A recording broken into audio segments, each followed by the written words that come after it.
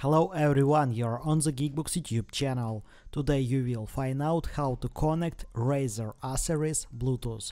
Let's go. Switch the mouse to Bluetooth mode. Press and hold the two side buttons and the toggle button for 3 seconds to activate the pairing mode. Open Settings, Devices, add Bluetooth. Bluetooth, choose your Razer Atheris. For this method, your computer must support a Bluetooth connection. If your computer does not support Bluetooth, you can use 2.4 mode. Remove the top cover of the Razer Atheris and remove the wireless USB adapter. Connect the wireless USB adapter to the computer's USB port.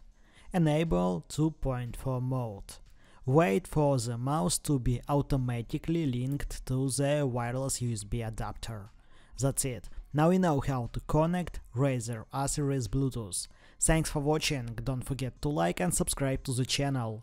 Good luck and see you soon.